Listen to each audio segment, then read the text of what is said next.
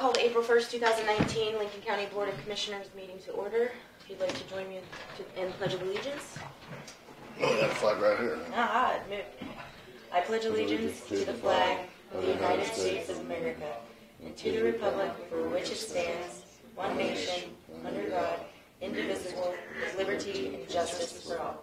Thank you. Okay. For correspondence, North Central Regional Planning Commission newsletter and KCCA Conference, Kansas County Commissioners Association. I may go to that. I was going to go to that too. That's at the end of May. It's end of April. Sorry, April 30th. Yeah, May end of April, 2nd, month from now. Injunction, which is a lot closer than the other ones. Yeah, I may go to it. Have you been to that last year? I did not. I've actually not gone to the just the commissioners one, which I think would be interesting. We have a bill from Lincoln Park Manor for $205.46.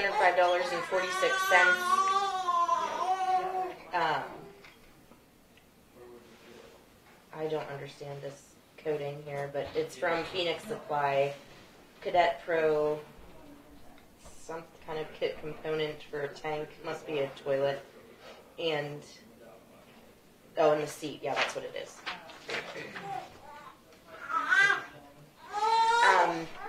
We also have correspondence from Lincoln County Council on Aging, March 27th, 2019. Lincoln County Council on Aging Board would like to inform you that Charlene Watson resigned from our board at the last scheduled meeting on March 26th. Due to health reasons, Jody Webke expressed interest in fulfilling the remainder of Charlene Watson's term ending December 31st, 2020. County Council on Aging approved Jolene fulfilling her term. Attached are the letters from Charlene and Jolene. My understanding is they changed their bylaws so that we are no longer appointing their members. If that's true, that means they're not subject to open records or open meetings, potentially. So I think we might want to address that. And that doesn't ask for our approval of their appointment.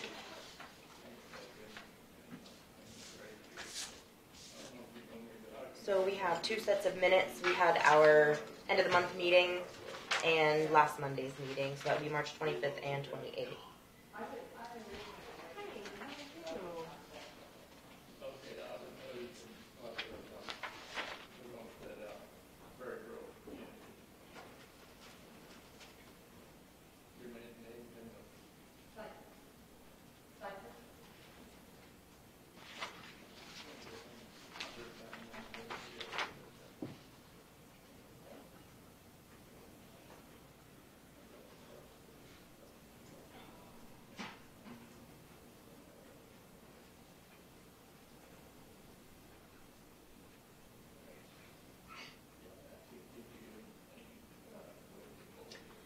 So last Monday we had a visit from the interim director from the ambulance service. We did evaluations with the county treasurer. We talked with Doug McKinney and Kelly Larson about the grant proposal for the courthouse renovation. Not renovations necessarily, but I'll just... Restoration. There you go. Thank you. An R word. One of those words.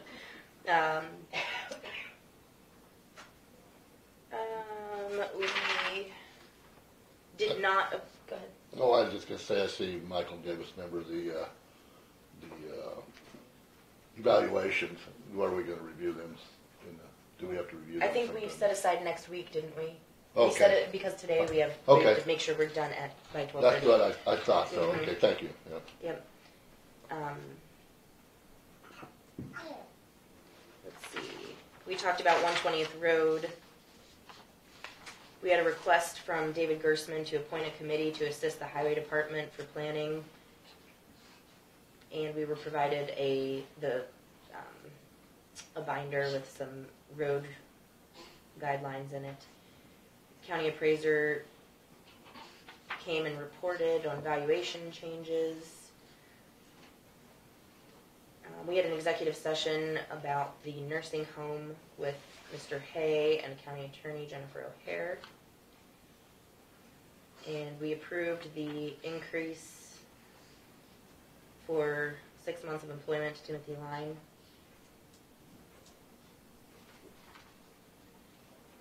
Yeah, that's at the bottom. We have a set aside time on April 8th to do highway department evaluations, which will be an executive session. Okay. The board agreed to continue the 10 o'clock meeting time at this time. Maybe this time of year is typically when it changed, but we're going to continue with 10 o'clock until we discuss it again, maybe harvest time. And we're going to have our Board of Health meeting on May 6th at 9 a.m., which will start 1 hour before the commission meeting at 10. And we adjourned until the end of the month meeting. I would entertain a motion to approve the minutes from March 25th. If no one sees any need for correction. I so move. Second. We have a motion and a second to approve the minutes from March 25th, 2019. If there's no further discussion, those in favor vote aye. Aye. None opposed. March 28th. We met to do accounts payable and payroll. We did decide that we would get a countertop built for the existing, what do you want to call it, cupboard that is in the commission room where we're going to move to. So we decided to accept the bid we got from Menards to do so, which was about, unfortunately, like a quarter of the price that we had sought locally. Thank you. We transferred money, $10,000 from the general fund to the transportation bus. We transferred $29,322 from the general fund to the county rescue squad. Made a motion to purchase the countertop, $509.52. And we had an executive session to discuss the EMS department employees before we had continued on to have our interviews for the day. We moved to change the status of the emergency management vehicle from a public safety officer vehicle to a taxable fringe benefit, according to the information we had seen on the federal standards. And we approved payroll in the amount of $185,572.77. And then accounts payable in the amount of $423,477.08.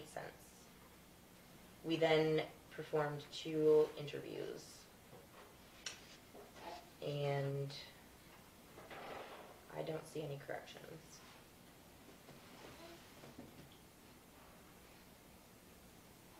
I would entertain a motion to approve. Move to approve. Second. There's been motion and seconded to approve the March 28th, 2019 end of the month minutes. All those in favor say aye. Aye. Aye. None opposed. And that concludes our correspondence and minutes. I guess at this time, you would be Nikki. Yeah, I'm Kim. I'm the director. Oh, Niki okay. probably called the schedule. Okay. Hi, Kim. Hi. And your name, sir? John Gashat. John. Nice to have you here. Please join us. I'm the executive director at NCK CASA and Hope's Place Child Advocacy Center. And we serve the 12th Judicial District, that's including Lincoln County, and we've been here since 1994. We are celebrating our 25th year advocating for children in our communities. And NCK CASA has served over 450 children since we opened our doors. In 2018, 5 out of the 6 counties in our judicial district filed 122 SINC cases, child in need of care cases. Right now we have 17 active volunteers, 10 are working cases, and we are serving 23 children in our district. A CASA is sometimes the only consistent adult in a child's life. They count on them to be the voice in the court.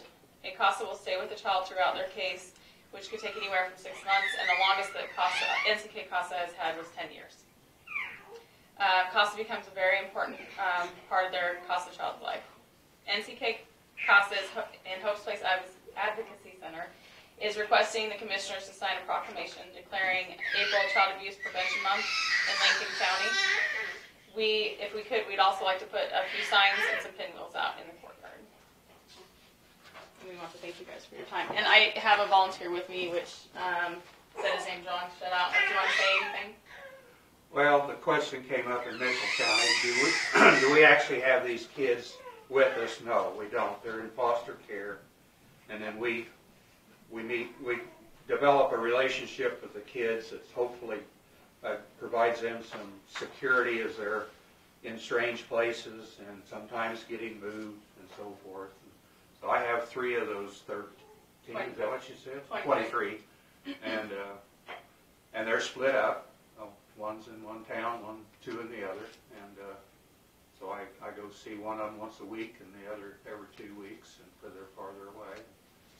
And then we do speak for them in court, so to speak. It depends on the county, but in the case that I have, prior to court, all the attorneys and Kim will be there, I'll be there, the social workers will be there, and we'll discuss what we think's best for the child, and then present that in court. So technically, we speak for the kid, but the big benefit in my case is the little child that's by himself, a boy then. He has really struggled, and so we have, we go have pizza once a week, go to the park and play, and learn to ride a bicycle, and learn to play catch and things like that, that maybe a grandfather would. And so it's an awful good case, cause. And Randy, do you live out east, south of? South on 14. South, okay. I was thinking when I was down here, there was a Loman out east. That's my cousin, Vernon Loman. Okay. He lives on 18, about Okay. 2 miles east. I live about 4 miles south on 14. Okay. Yeah. Now, where are you guys out of, Boyd? No, our office is in Concordia, Concordia. but we serve the whole 12th judicial district. Okay. And I'm out of Beloit. And you get some funding from somewhere? I have to do about $100,000 worth of grant writing funding to keep us going. The commissioners, the counties do so much money to us, so Lincoln County is part of that. That gives us a little bit of money to keep us going as well. But yeah, all of our fundraisers and everything, the reason we do so many is because we need to supplement and keep. Otherwise, if we don't have that funding, we can't advocate for children in our community. Okay. The volunteers aren't paid. No. We do get reimbursed on mileage, but not hours. I did have a question. What kind of relationship is allowed to be established between the CASA volunteer and the foster parents? The CASA volunteer and the foster parents? Mm-hmm. Yeah, they're allowed to get information from the foster parents and talk to them. There's not, we can't just give information to them, but we work the same goal. I mean, we want to make sure that the child is, being taken care of and stuff, but they communicate all the time. Oh, yeah. Yeah, and they check on the child to see what's going on, or when they have activities, or things like that. So, and they're in their home quite a bit, so. Yeah, and even the single mother in this case, as sad as all this is, she's welcomed me into her home. Mm-hmm. But the foster parents, I need to call here today and set up meetings for this week. Mm-hmm. Now, do you go to court with them and stuff like that? Too? Yes. How do you, but they have, if there's a real legal issue, there's got to be some attorney too. Well, they have a guardian ad litem. Every state case, the child has guardian ad litem. But the thing with the system is, most of the times, the guardian ad litem has never met the child. So they're just going off of paperwork. And what a CASA does is they become bonded with the child. They get to know the child. They talk to the child. They meet with them once a month at least. And so they actually know about the child. So they can bring back, and we can get more information than social workers can. So we have a more well-rounded aspect on what's going on in the case. So that's what the CASA brings, is that relationship that the GAL just doesn't have time to do. But I'll communicate with the schools, with the therapists, with the court, in this case, there's a probation involved. So. But if the child leaves the community, then that's just it. You're out of it. We follow them. We stay with them until their case is closed, they're adopted, or they're reunified back into the home. Well, so no matter, that's why sometimes our cases last last kind of like a big brother or something for them. Huh? Yeah. Well, that's good. Go ahead. I had one more question. So, does your organization perform any sort of statistical analysis on timelines, timeframes, or scenarios as far as the process is concerned. I mean, There's no way for, I mean, every year we have to give stats to national, state, all across the board because of our funding. We have to give multiple stats. The problem is I can't give you a time frame. Like, literally a case can take 6 months or it could take up to 10 years if that child's going to age out. There's no way for me to be able to tell you. In his case, it could have been done a couple months ago, but things had happened. So then now we're back to the drawing board. I know. Well, yes, and I understand what you're saying. There is no way to say that how it should be or could be. I'm just saying. I can give you of last your year's. 450 total. I cannot give you from 450, but I can give you like every year. Mhm. I can say like this aged, like the 0 to 2 years, how long they were in the system. Right, and whether rights were terminated or something like that. Like that kind of. Yeah, we do that all the time. Okay. Did you have a question? Well, but I am a court-appointed advocate for Saline County. Oh, hi. Well, thank you. And I think the program is wonderful. When I lived in Arizona, I was an instructor. The program comes out of Mexico, Mhm. and it's readily popular in most places. And sometimes it's the only person, if it goes to court, that does have the child's interests in mind. Okay. I would entertain a motion I to would so move. sign the proclamation. I'll second. It's been moved and seconded to sign the Child Abuse Prevention Month Proclamation 2019 for the month of April. If there's no further discussion, those in favor say aye. Aye. And none opposed. And then I will get a copy upstairs and leave it for you guys. Okay. And yes, it is okay for you to put your stuff in the yard. Yeah. Okay. Thanks. Did you bring that? No, it's left over from last year. Oh yeah, we leave them every. Yes. Usually the commissioners just have one. Yes.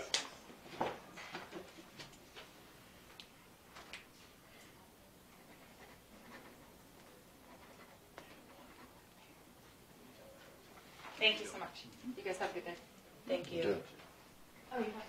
Can I make a copy? Yeah. Oh, I was gonna go make a copy for you. Is that okay? Yeah. If you go to the clerk's office and just have her leave it on the desk. I think I did that last time. Thank you. Thank you all. Thank Yes, you. Thank you. I assume this is your child? It is. Well behaved. Oh, well, thank you.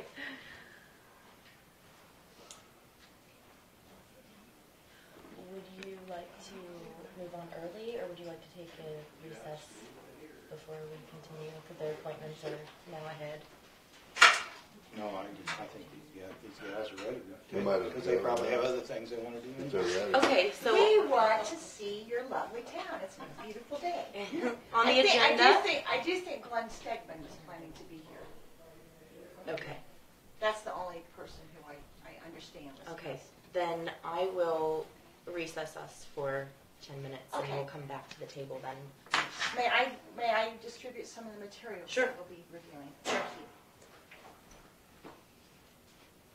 And I was upstairs, so Michael has called and said that he won't be able to be here. And Jennifer is not going to be able to be here either. She had an emergency that she has to deal with, so it kind of clears up the agenda a lot. So. You guys will get go home early also. So is Rhonda coming down? Or, because I guess I didn't look clearly, she's actually next. Yes, Alright. I mean, I can ask her. Okay. Well, that's fine, then we'll, Oh, you broke the flag. I'm just joking. Hey, do you guys mind if I take your picture real quick for our Facebook? And then I'll tell them. Yeah. Is that okay? Because then I just say that you Those guys. two. sure. Take those two. Awesome. Thank you guys. You guys want a picture? You good? I know that's good. I know, but he doesn't.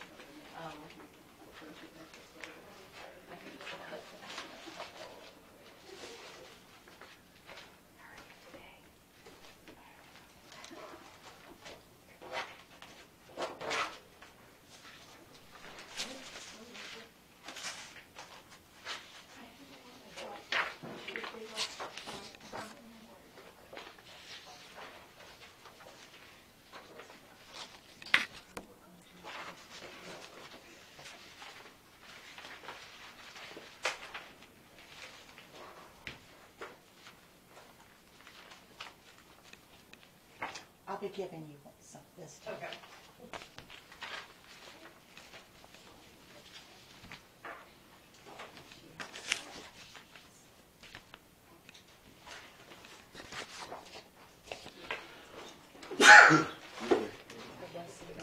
And I have one more thing that I'll give you at my presentation.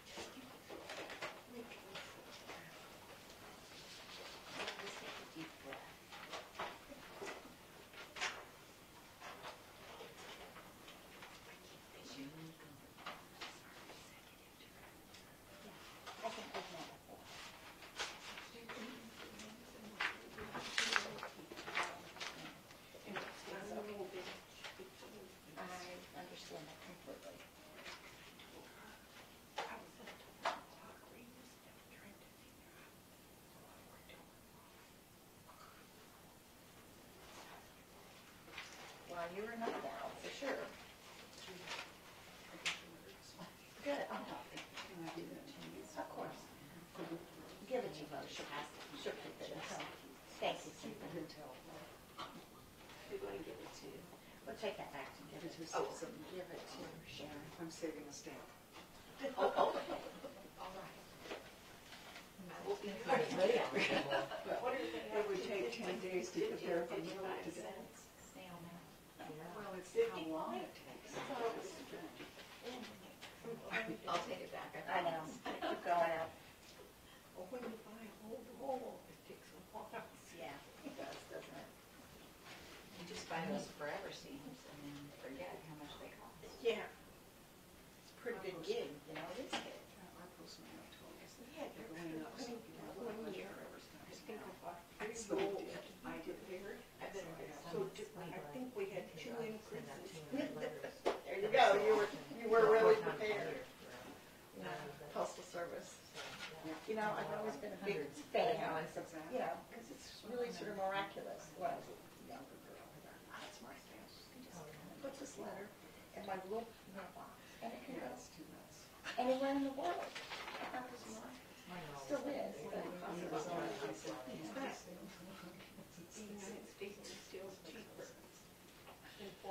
really? I didn't know. Oh, so I'm a fan of yours. In California. Where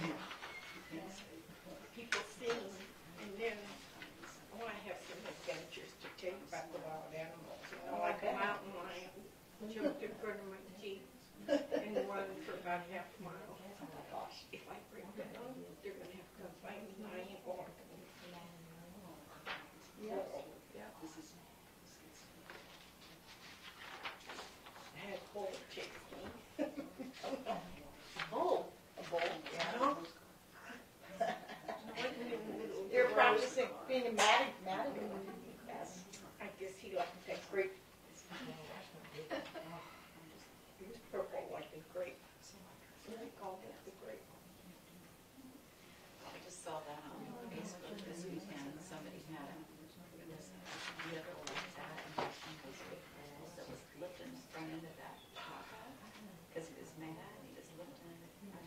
That reminds me of a dude saying that. His lady that delivered him, it's just like, well, there's no town anywhere. Well, we later she found out they had traveled over a mile down to the highway. And this bull and 5 cows. I says, I know the difference. I know what a cow is. I'm from Iowa. You know. Yeah, you would have some. They have open range at Fort Naval Weapons. And that one night, the fence was, when we got this guard shack deal, says you got cattle on the highway. Huh? This guy was from New York. He's like, cattle, that's just cattle. Huh? He's like, how? Ooh, on the road. Oh, this guy had no, you need a froze trigger.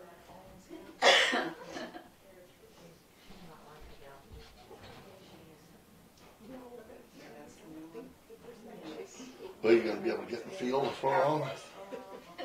Well, we're looking at it. Drying up. Saturday, Friday night, was it Friday night? Got snow, rain. Yeah. I had crop service Friday. When was it? They said they left some tracks on They, the by they yesterday. fertilized my field, and right there by that little creek, they got stock. I should have told them that's a swampy little area. But There's some tracks. yeah, they called me and apologized. I said, oh well. But, yeah, I'm glad I fertilized it because now we got that rain on it. So, because I don't know if he'd ever got out there. Maybe. Of course, it's been drying up lately. We got our fertilizer on. We want to spray some wheat. Right? He's getting ready to spray it. You put on finesse. Yeah. Yeah. Most of it. That finesse still works pretty good, doesn't it? Yeah, it's not Mustard. too bad. Mustard and that. We just, I didn't get around to doing that. I should have had. I should have had crop service do liquid fertilizer and finesse at the same time. Yeah. I wasn't thinking. I just had it put on dry. If it doesn't come out of this bag in a microwave. So, very good. With that, I wanted to plant some oats, but I don't think. yeah. Our neighbor planted his. Really? It was on, well, they had feed on the ground and they slaughtered off last fall and baled it up. So it was some Yeah, hard, they had never had any cattle out. yeah, some harder ground that So would they be. got theirs planted. Yeah, We've had cattle out, and most of what we want It's to model stuff, and it's so wet. It needs disc, basically, to get it leveled out. I needed this so much. Well, maybe to dry up enough here we get Yeah. out there. I thought that the way it was going, I thought maybe we would be dry enough. Got fence to fix, trees Yeah. to push out, I'll be long for cattle. all stuff to do. Yeah, it's getting busy now. Huh? Okay.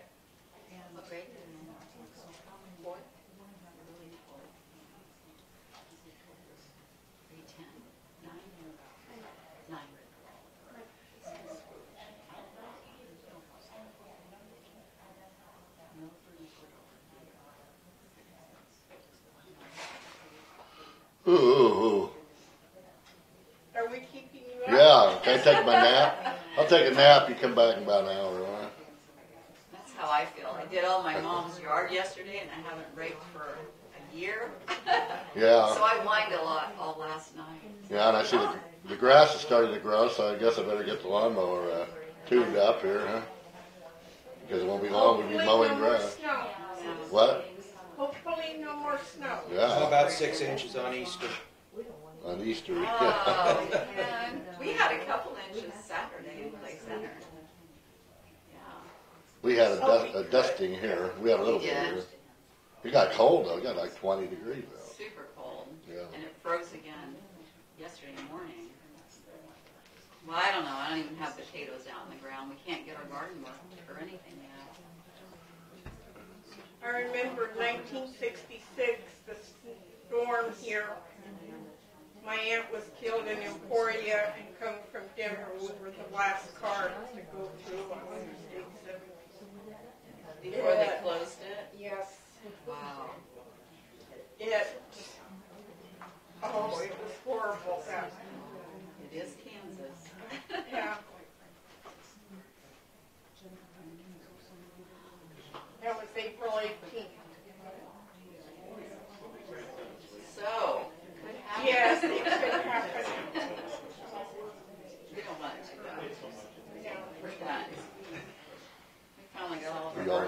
yesterday, so. Oh, I know, I don't think he's quite done, but he's getting pretty. Did it do pretty good? Did you? Yeah, You didn't lose too much? I don't think he did. Well, that's good. Max takes care of all Max that handles it, and all that, so I don't know. Yeah. Then the Had a buds little start coming. tough I luck there at the noticed start, when it came couple, up, but, and there was I lots think of after tree that, buds on had the side. 3 or 4 sets of twins. That Oh, really? really hurts. Cause man, we had some mean weather there with the wind and the cold and the rain and We're ice. worried that our apple trees again. Yeah, I think we got along. The last 2 years, we haven't had any. Well, it sounds like, Most of them were backwards or something was wrong with them once they And lost then, it. sounds like Nebraska lost like a million hens. Yeah. They really caught her. give down your job description of the scouts today, because I don't- they don't know what you're having to do. I don't think one of the things he says they I know, but questioning of why you are being an employer. So maybe that example. just maybe if you have an answer for them. We got Rhonda here. Athletics. I called Wright. I called him. They transferred me to Salon, and I said, fine, Mitchell come and he does it. He was there. The lady was not very helpful for whoever. Because I said, what do you do now? If you look at your family and need services, what kind of services? Well, I was broke. And she said, they just called me. I said, where is it posted? Where do we go with your leave? Find out the call Why? Oh, for case management. Case management. No, if we close this, how do we get it out for them to call? Oh, I see. Because you've always had a county board. Yeah, so now, if you live in Mitchell But they County, can call North Central-Flint Hills. They can call North Central-Flint Hills and find out where they need to call, whatever service is. Sometimes the extensions. like when my in-laws were gonna move here, I called Teresa, this was like 5 years ago, 6 years ago. She gave me all the records, and then I typed it up, and saying, okay, you need transportation, call here. If you need meals, call this number. Trying to get up, but I couldn't ever get anything in Hunter, which is a little town down in the corner. Yeah. How do they get? It's funny. We're in Mitchell County. You don't know? Nobody's in the so.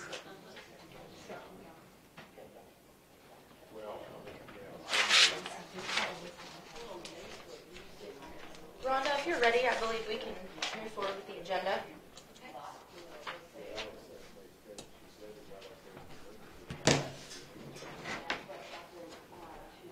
It's on evaluation, so it's on executive session? Oh, yes, Okay. yes. Okay, Just one, correct? just So one, do you think 2 10 minutes. Okay, 5 minutes will do it? Oh, at least, I mean, you won't need that long. Okay, Dawn, are you ready?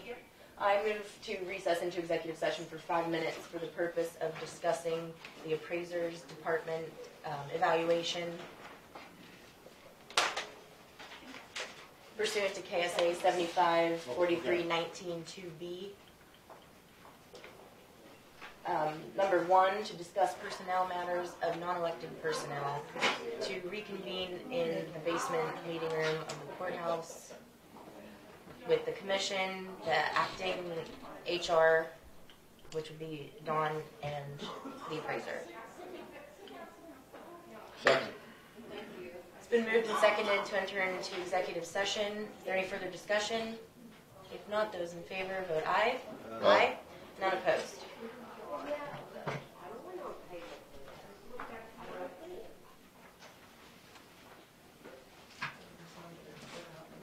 She's not an employee of the county? She's still an employee with employee benefits and, well, it's a contract to guarantee employment. That's not contracted. A contract would be 1099 wages. She's a W-2 employee. You don't get a contract pay, do you? No, you're an employee. I get regular, Okay. I don't know how that, I don't know how you. I mean, you get Right. employee benefits and you get an employee paycheck. Yeah, you're not contracted. You just sign a contract because they guarantee to employ you for a certain amount of time. Yeah, because the state requires that. Yeah, but that's not contract labor. I would say we need to set aside probably time. Let's see. I would say the 15th. That's not a holiday, is it? It's the next week is a holiday. Since Michael and Jennifer are here, do you You're gonna have them next week. wanna do this? Oh yeah, would you mind coming back down? And because you're right, we have an open agenda now that we have some cancellations. So would you mind coming back? Let's say we have 10:45 to 11. He's not gonna be here. Maybe 11:15. Okay. That's a good idea. Thank you. Well, do you guys did the one before and then We you need talked to do it about first the before top she comes. So do you want to do, It shouldn't take more than 15 minutes, should it? We have 11:45 to 10:45 to 11 is our next appointment, which is coming up, and then we'll have 11 to 11:15, and then if she comes at 11:15, we can do that'll be an additional executive session. okay. Would that be okay? All right. Thank you.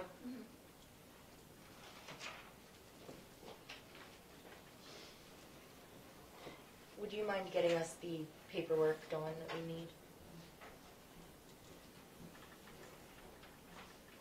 Okay, I believe we can go ahead.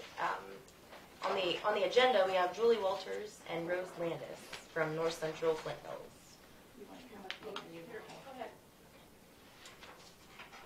Good morning. Good morning. I think I've met all of you before. I'm Julie Gilbert-Walter. Aljo Wallace.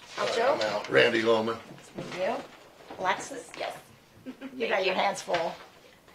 Well, first of all, I want to thank you for making time on your agenda to talk about the North Central Flint Hills Area Agency on Aging. I know that there have been questions about the programs and services that we've been delivering to Lincoln County. And what I provided to you are a couple documents. The first is the fact sheet for Lincoln County. This is for 2018 and basically delineates the different programs and services that we've been providing here in Lincoln County. As you probably know, our offices are based in Manhattan. We have another office in Salina, one in Emporia, and we serve 18 counties. So we got a lot of things going on. But we are really appreciative of the work that happens here in Lincoln County. We know that there's been a lot of transition in the last year and a half. And I want to also recognize our board members who are here. We have Glenn Stegman, who is on our board of directors, and Cynthia Nelson, who's on our board of directors. And she's also the most recently appointed silver-haired legislator from our county, or from Lincoln County.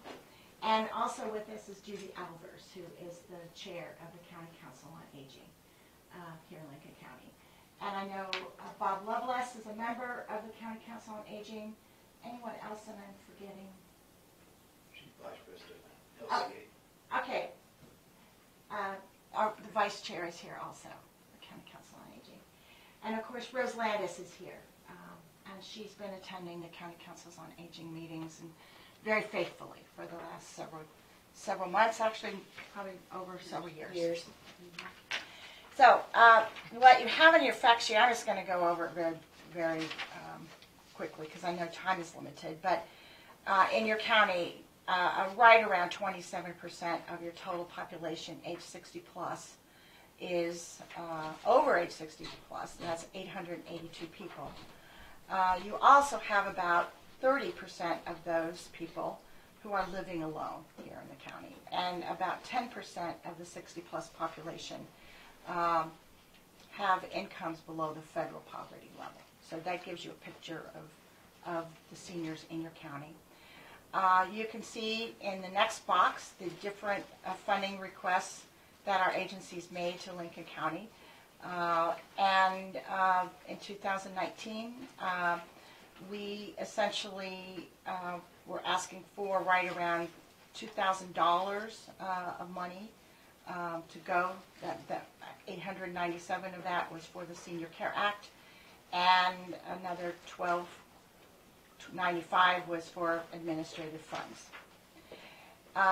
We also, I'm sure you're familiar with your assessed valuation, and congratulations, your assessed valuation's going up. Very good. The bottom line here in terms of estimated economic impact is the amount of federal funds that come to your county. Our auditors tell us that a 7 multiplier goes into federal funds that are in a county, we're showing the economic impact of the services and funds that come to your county totals right at $828,000. So for a $2,000 investment, I think you're getting a pretty good return if you look at the multiplier. But even if you don't look at the multiplier, you can look at the grand total of dollars invested in aging services in your county, and that totals $118,316. And again, you can see where those services added up. That's pretty significant. And that's where the multiplier, the base of the multiplier comes from, by the way. This doesn't necessarily calculate, though, how much of these funds are generated by our local income or income tax or sales tax. These are just services that our agency provides in your county that we I guess I'm going back to page 1 when you said it's a $2,000 investment for a return of $828,212. But that's not taking into account the investment that each person has made with their income tax. Then gets refunneled back to the county, right? We're just looking at it as a total of what this board of what gives. Our agency. It's what North Central-Flint Hills Area Agency on Aging, based in Manhattan, Kansas, provides in services, and the multiplier effect of those dollars here in your county.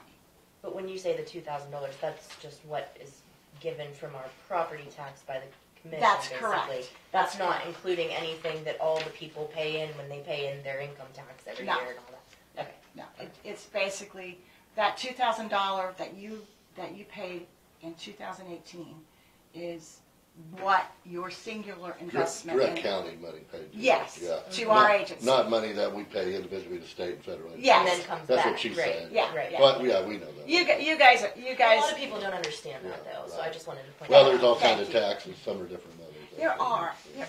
How did they get this 7 times multiplier? Well, that seems a little high because I mean I'm not against none of this. It's just I get it. $800,000 worth of. Right. I mean I guess you could say the people stay here because we have the services, and when they stay here, they're going to spend more money, which stays here and multiplies. Is that the idea? Yes, and and remember, most of the dollars that our agency has are federal dollars. And when our auditors, and they just made their presentation I guess it was middle of March, so about 3 weeks ago, they said they use the 7 multiplier for federal dollars because of a federal program that, and that's the economic impact. So, but if you talk to your local Chamber of Commerce and ask them what multiplier they use, they'd probably say more like 5, but still, it's pretty significant. Yeah, I just always curious where they come up with that number. Yeah. So. But anyway, I'm not. No. It's no big deal. It's cool to ask questions. Yeah. So, and then a lot of times people want to know what we're doing with the congregate and home delivered meals.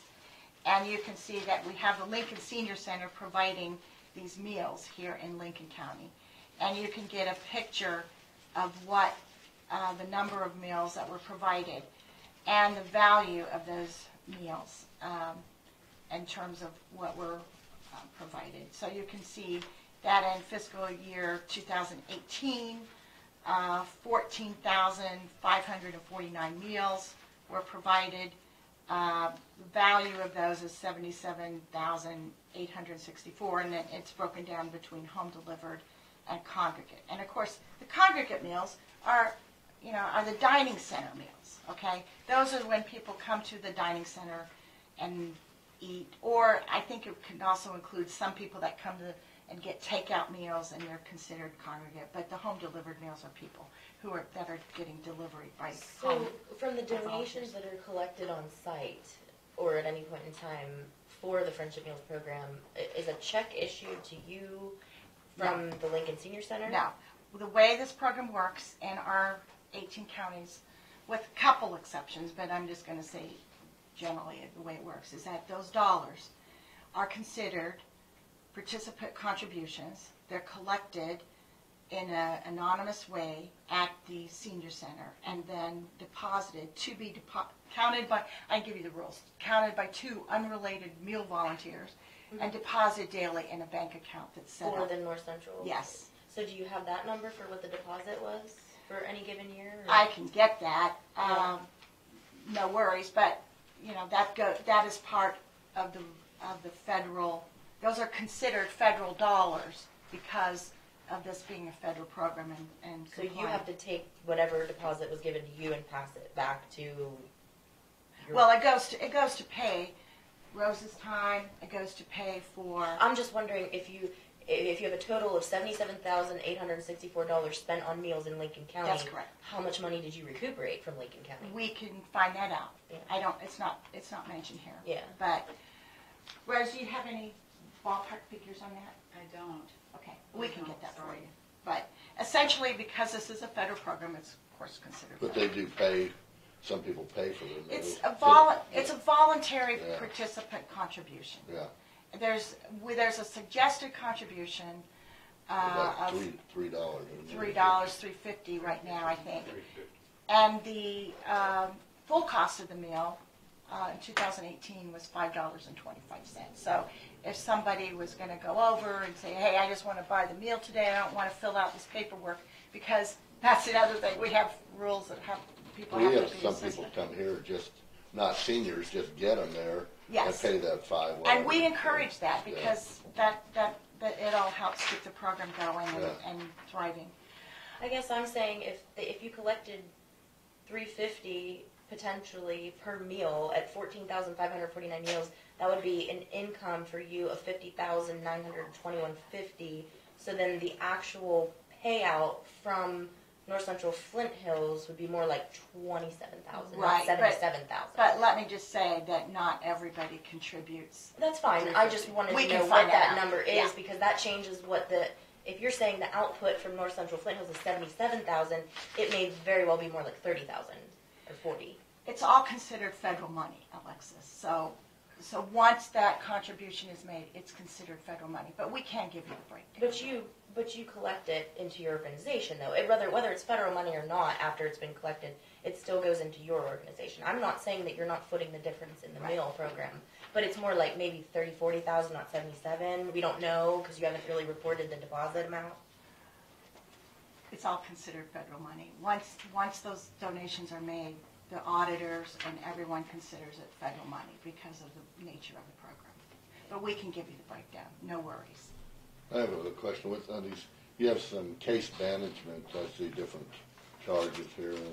What does case management mean here? I don't know what all this is. Yeah, and that's fine. Our agency has professional social workers.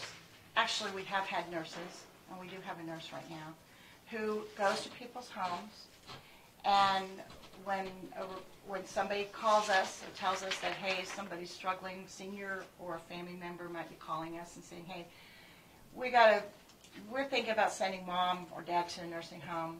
Can you come out and tell us about the Senior Care Act? Can you come out and tell us about some of the other services? They're kind of like advisors, but they're like professional advisors. Yes, and maybe a nurse or a professional person. Absolutely. Okay. And what those people have, they have authority. They know what programs are available. They can tell They can the assist individual. on the procedures you would need to do all this stuff. That's right. But they can also connect people to different programs and services that are available either through our agency or through community. And the goal of this program, and essentially the goal of our organization, is to help seniors and family caregivers and to stay independent, away from the doorways of institutions, hospitals, and nursing homes for as long as possible so that they can continue, and we don't say this, but basically anytime we're able to help provide services at home, it's helping people be where they want to be, and it's helping them stay in the community where they can continue to pay the property taxes and I think it's good. I just wanted a definition of what that was. And actually, there are definitions, or more, you know, they sort of. Well, you have them there, I guess, don't you? Yeah, we do. But I'm happy to explain further. That's true.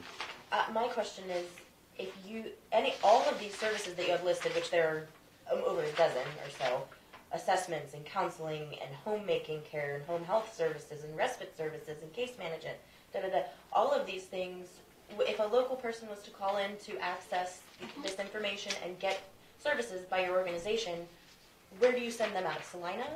For Lincoln County? The case manager would come from Salina. Okay. Yeah. So we, in our county, have access to any of this through North Central Flint Hills, directly through Salina. That's correct. Okay. That's correct. And if some person didn't know where to go for this, would they contact Becky Nebraska now that she's running it? They might contact Becky if they were with the, more likely if they were connected with the meals program at the Lincoln Senior Center. Right. How would they get a hold of these case management people is what I'm wondering. Well, we have an 800 number. Well, partly the way and this might be something we can talk about, Keynotes is our publication. We send it out to more than 40,000 households. Not quite 40,000 now, but we are happy to add people to this mailing list, so that's one way.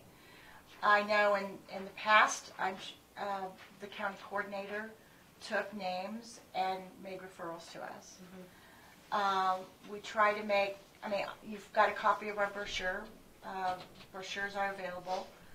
And so those are some of the ways. Okay, I was just curious how they had access to it. I believe recently the Sylvan Senior Center had contacted the organization, and then you guys actually sent a SHIC person to come to the center, and then they scheduled appointments and saw multiple people. That was during our SHIC enrollment or Medicare enrollment season.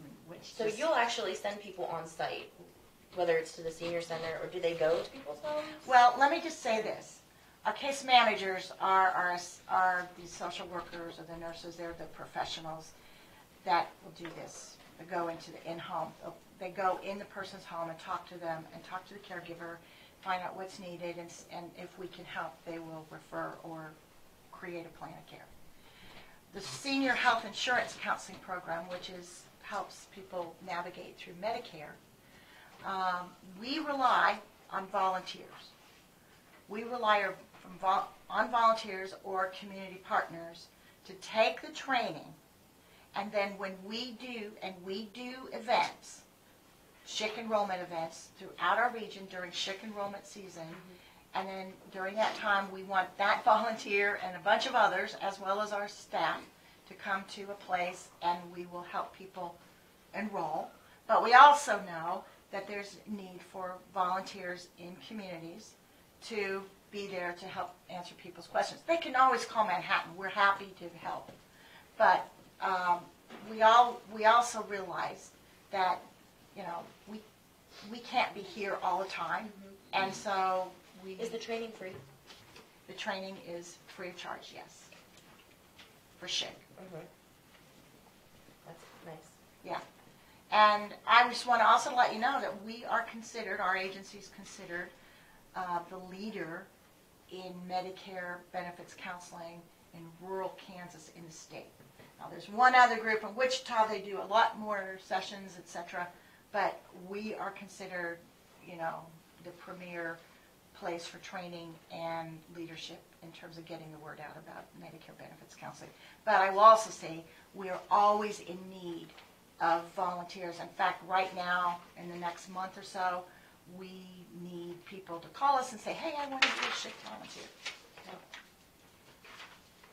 Okay, and let's see, what else can we talk about? Oh, I just want to mention that we do pay, or did pay in 2018, and it's going to probably be the same in 2019 or close to it, $22,602 in wages from the Friendship Meals program. So that's in addition to the dollars that because we're paying for the food and we're paying for. That's just wages, is what you're Yeah, saying. and that doesn't count the wages from Rose or the people in the Manhattan office. Administrative. Okay, That's people on site. that's correct. Okay, so that takes care of the fact sheet. Do you have any other questions? Because I know you've listed more. I'm happy to explain further. Another document I gave you, and I also gave Judy and our board members, is our official request for funds for 2020.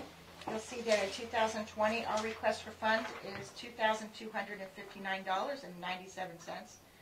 You might want to round it to 2,260, just for the sake. But if you want to give us exact, that's great. Anyway, this is our request for 2020, and it does reflect a $67.75 increase because there was an increased use of Senior Care Act services in 2019. 2019. Get these years mixed up.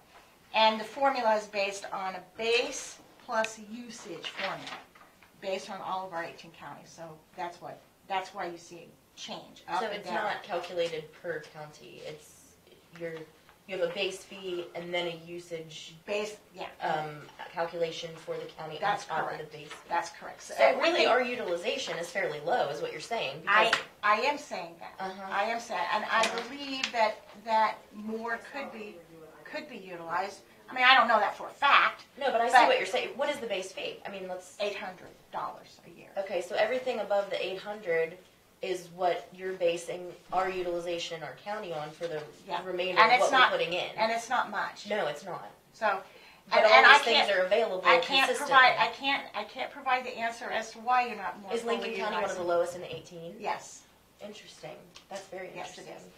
So, and so I just want to say that. I think the other thing to notice, and I want to point this out, although we do have a housing assistance program, I saw Section that, 8, Section 8, yeah. and this program will help people, and they don't have to be 60 and over, by the way. They can help people of any age looking for subsidized rental assistance. And that's also It's not... just, so they don't have to be seniors, that program's just orchestrated through your Right. organization. That's right. I've never Yeah. heard that. Yeah, and when we took on the program, the folks that had said our focus was to be helping people in rural areas of Kansas. Mm-hmm. So, I'm guessing there's probably some people that can take advantage of that. We do have a waiting list now, but we always encourage people to get on that waiting list, because if they don't get it on the waiting list, it's like buying a ticket to win Powerball. You won't It's ever... always down the road then. Yeah, Yeah. yeah, Mhm. but we do encourage that. So I just wanted to point that out. Mm-hmm. Okay, so that's that. I've given you a copy of keynotes. I've given you a copy of the brochure. And there's one other thing I want to tell you about, because this is happening April 19th. We have a healthcare decisions day where we're bringing our legal expert on durable powers of attorney and living wills, and they're going to be in Silver Grove on the 19th of April. Okay, I think I've got copies ready.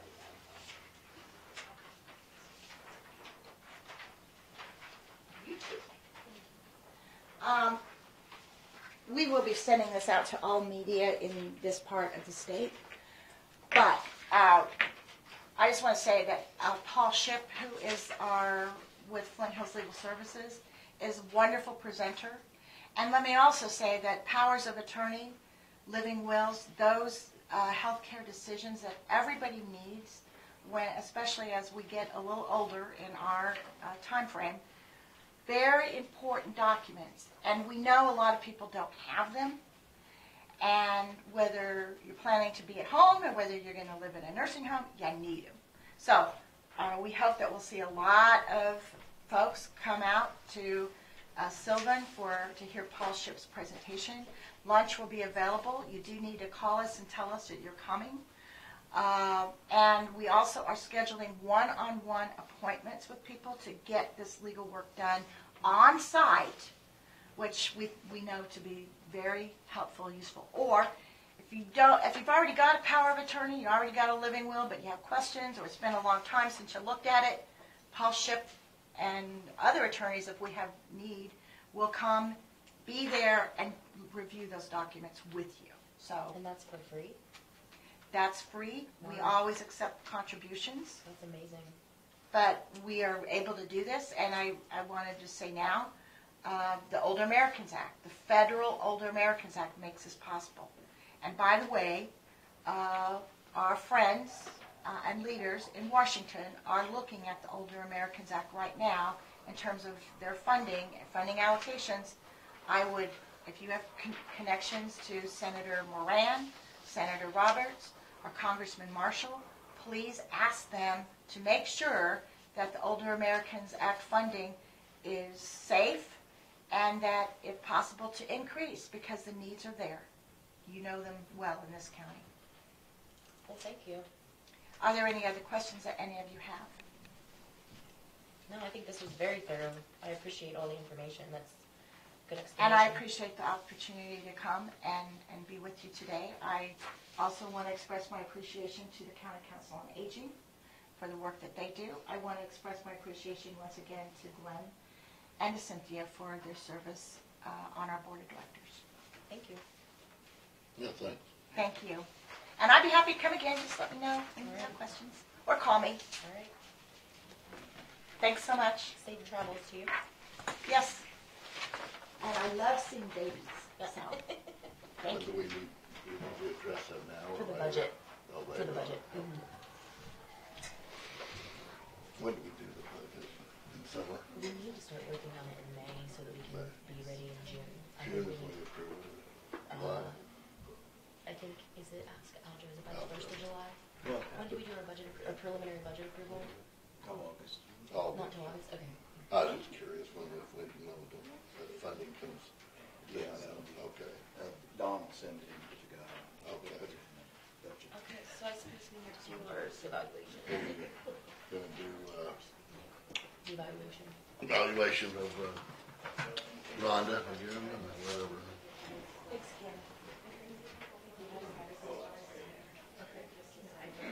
Well, I'll take a break. I better, the little boy's been in there. Excuse me. Thank you for coming. Get out and see your dog sometime. Well, I hope so too. I'll wait to see it. Randy, how are you? Fine.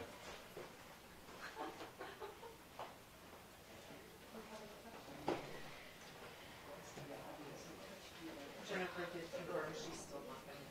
That's fine, I guess then we have plenty of time. Maybe I should tell Rhonda we need a picture. Excuse me. Mark, we're basically done. We're gonna go into executive session. Did you call Dawn? No, I didn't. Say something to Alexis and ask her if she's want to, you want to have something to say. Or, Yeah, if I need to just have 5 minutes. okay. I could probably do that in 5 minutes. Okay. Okay? Mark.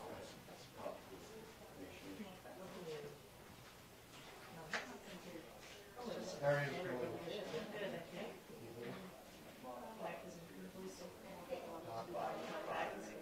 What'd you do? Just tell her we'll call it. There's a sign. Yeah, we're gonna do it right now. We'll do it right now. Okay. You should lighten your first up a little.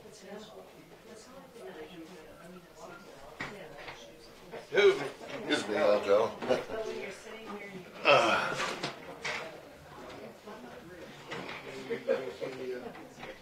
Paper, more paper. No end to it. You all right? She said, good. Good.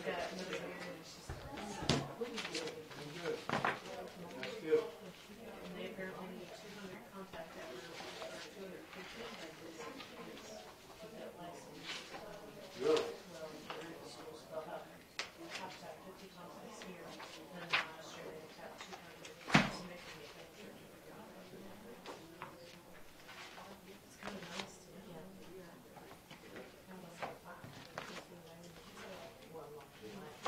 I mean, at least, yeah, at least know you have some business before you start, so, you know. I mean, whereas, They know that they're doing a good job.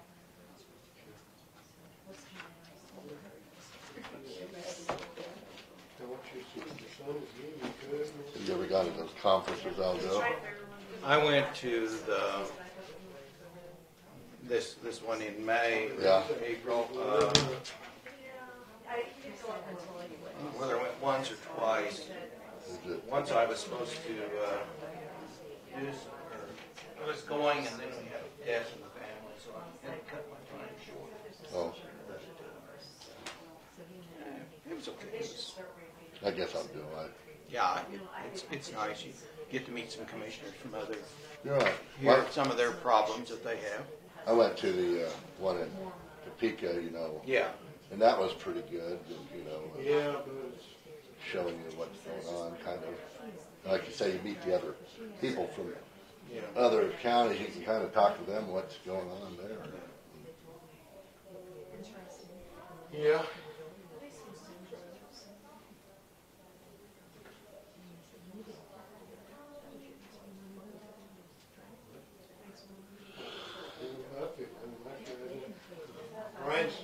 Ryan's making way more money than what I'm making.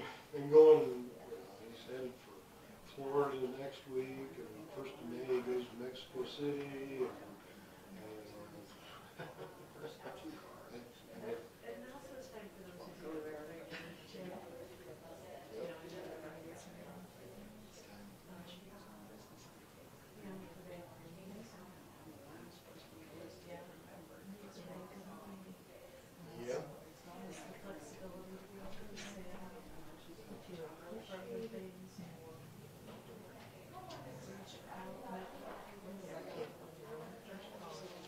Yep.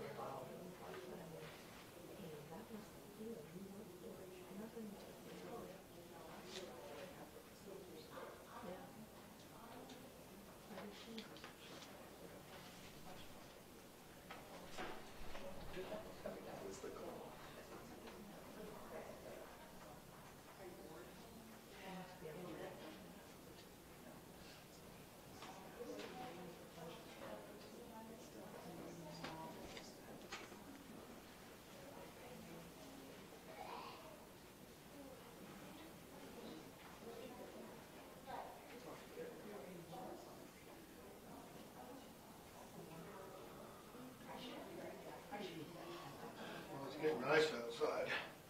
About time. Yep.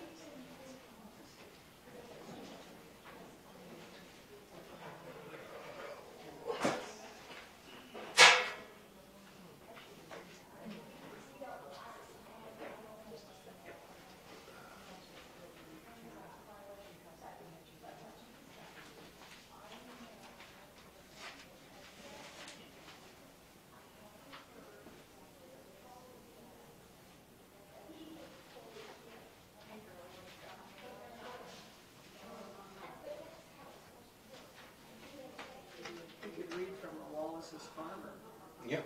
while we're waiting. Good.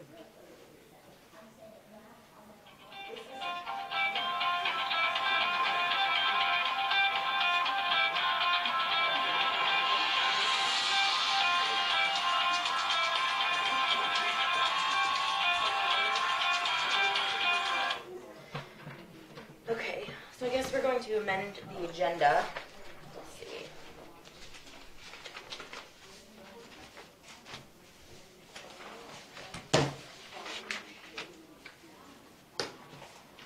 Alright, we no longer have Michael or Jennifer on the schedule, and I told Rhonda we would contact her in just a bit, so you would like...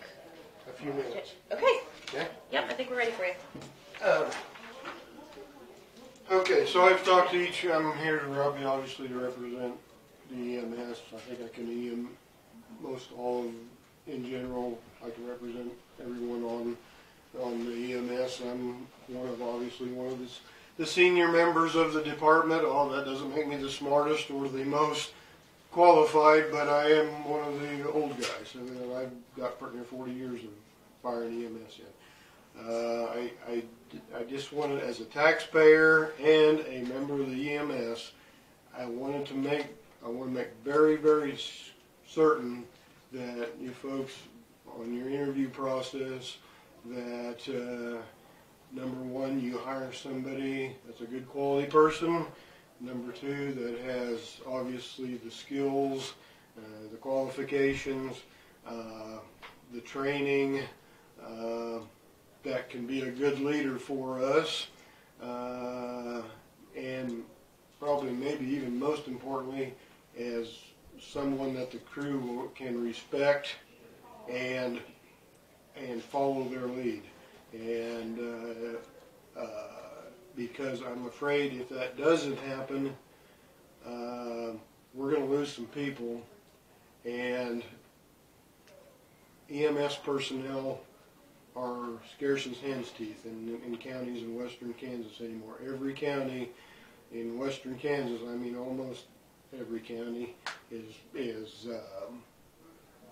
suffering from low numbers, people getting out and not getting, young people not getting in. There's a couple reasons for that. A lot of it is the commitment that it is. I mean, it takes a lot of training.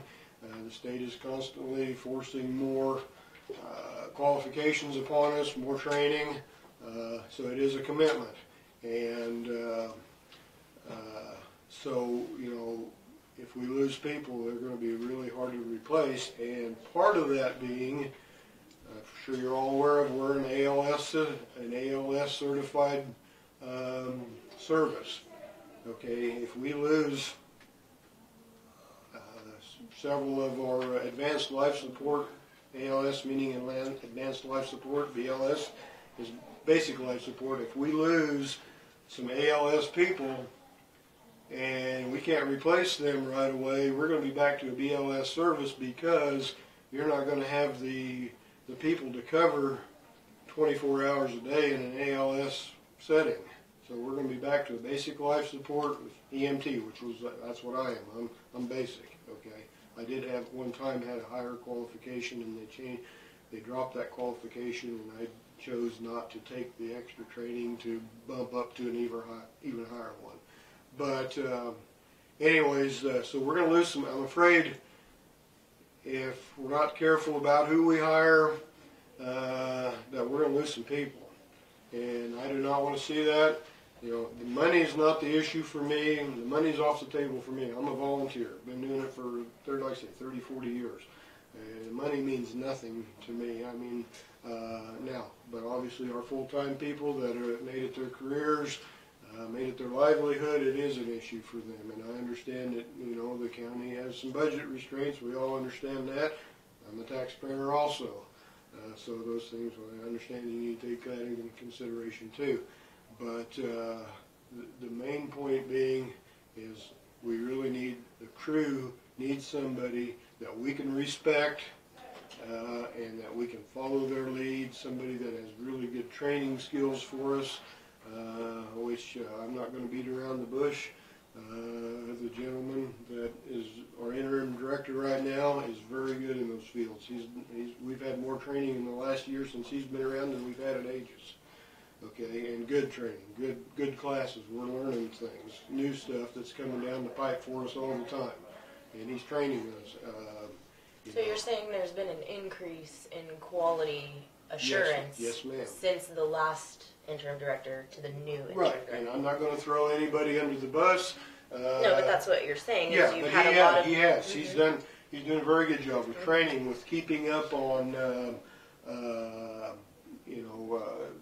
taking care of outdated meds and things that are on the trucks that need to be, you know, those all have expiration dates. He's doing a very good job of keeping up on inventory, on equipment, on training.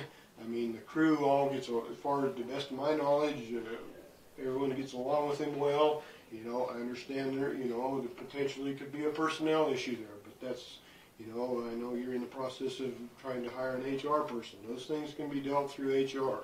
You know, if you're upfront about it, and you know, I have 18 years on the school board, so I sit on you guys' side of the table a lot. I've been through issues like this, and we can work through things like that.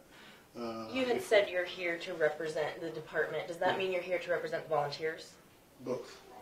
Both what? Volunteers and the paid people. Have you been asked by the paid personnel to come? We had a meeting, we had an actual training meeting Wednesday night. So the document that was presented to you guys, we put that, I kind of was the instigator of that. Okay, I said we need to, because after I talked to all three of you and told you I think we need some input. I believe I told you. So we all got together. It worked out well because we actually had a scheduled meeting that night. So we sat down and put that document together.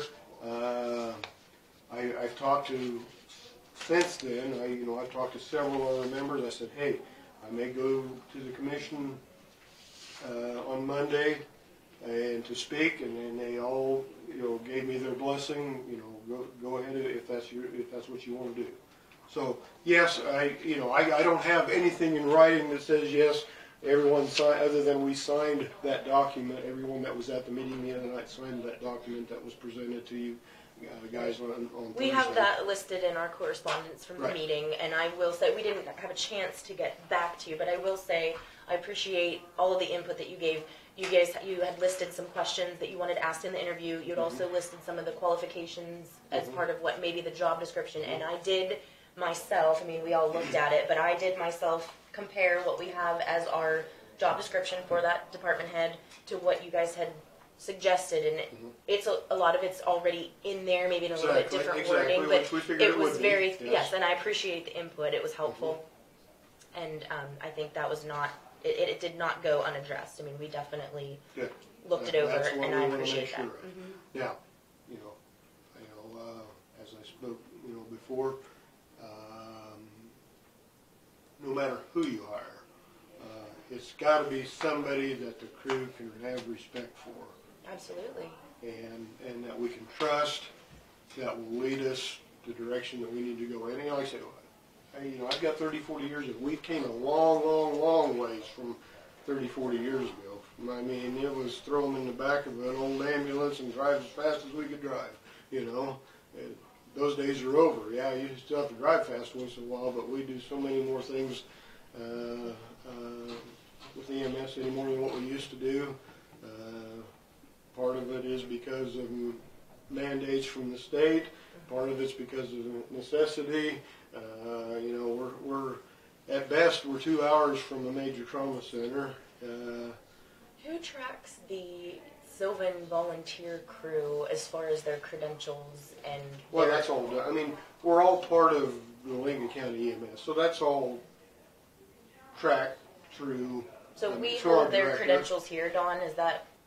You can look it up. You can go on to. I know it has a Kansas State Board of EMS right. credentialing, but do we actually keep track of our volunteers' credentials? I don't. No, we don't. Okay. But so does anyone in Sylvan do that for the Sylvan No, I volunteer think our crew? files are Just all through the on state. File. But I think we all have a file down in the director's office. We used to have anyway. Okay. We all had a file of You're all saying of our the training department head certificates. has kept track Right. of the volunteers. Exactly. Okay. And have we been paying for updated training? Have we been paying for that through the department for you mean guys? as far as our certification? Mm-hmm. I don't know. I recertified at the end of this last year, because we recertify every 2 years. So I sent a copy of my certification in. I don't know if I ever got paid for it or not. You got any idea? And I can't look it up. Yeah, that's fine. And there again, the money is not the real issue for me. Okay, I own a business. I get, when I go on a call for an EMS call, I make $10, $12 an hour. What to do? If I can't make that much money, I lose way more than that when I leave my own business. Actually, Mark, you don't pay the state anymore. That's The right. You're ambulance correct. service has been paying the state, so the state pays for their recertification. That's right. And You're the right. ambulance service pays the instructor to instruct the class, if that's what your question was. Yes. So when Brandon's teaching on Wednesday nights, we're paying him for his time to teach. Okay. Normally. Is that out of our contract line item? That Contractual just line? comes out of payroll. It's paid. He Oh, turns well, it okay, on because it's the in same. his- But if we were to bring someone else in, would that be contractual? Yes. Okay. Okay, there you go. Sorry, I like kind I of said, forgot. We And then stopped is there a reimbursing fee then for each individual recertification? So like every 2 years? every 2 years, and whoever is up, normally the ambulance director knows who that is, and they send in all the paperwork and all the proof of training. well, Okay. it's changed I don't know if now. that's on the job description. It's, okay, that has changed here in the last couple of, all this stuff is all online, and so and to be honest with you, Brandon had to help me through this, because I'm an old dog, it's hard to teach old dog new tricks. All of our training requirements are online, and we have to have, we used to, okay, so I have to have 18 hours, say I have to have 18 hours of CEUs a year, so that's 30, so now I have, instead of every year recertifying, so I have 2 years to get 36 hours. Now, we used to be able to have that in any category of training as long as it was by a certified trainer and had a number from the Board of EMS that it was approved. It didn't matter if we were training in CPR, vehicle accidents, whatever. Now they've broken that down into categories, and you have to have so many hours in this category, so many hours in that category, and it's confusing. And we can do a lot of it online, but it's confusing. I had to have Brandon help me through it a lot, because otherwise I wouldn't have got it done, because I had no clue what I was doing. To be honest with you, and as far as the training goes. So that in that regard, you're not talking to the expert about it. You need to talk, if you really want to know all the training requirements and how that all works, I'm not the person you need to be talking to about, excuse me, about that. But it has changed a lot in the last few years on that regard. Well, that's something good to know, because I don't remember seeing that particular function listed on our job description. So I will definitely follow up on that. Thank you for bringing that to our attention. Might be something that needs to be updated in your job description too, as far as the training part goes. It says responsible for training, but it doesn't necessarily say keeping the certificate records and making sure that we are paying for either the additional hours if one of our staff members is doing the training, or the contract training. When Wendy was here, she was really good at keeping track of all that for us. I mean, she probably maybe was too good about it. Because we, as individuals, we got kind of lax about it. Well, Wendy's taking care of that. I don't have to worry about it, And maybe that's not being responsible for yourself either, letting somebody else worry about it, But she was very good about it. And like I say, but Brandon really helped me get through it this end of this last year, because otherwise I'd have been lost. That's good. So, in that regard, but like I said, the main point that I want to get across is we need to have somebody that the crew can respect and will respect, and that we can get along with, and has, obviously the qualifications, but some experience too. Because we go through training, but very seldom, do things actually happen in the field the way we train for it. We try to be prepared for it, but there's so many variables in every call that we go to.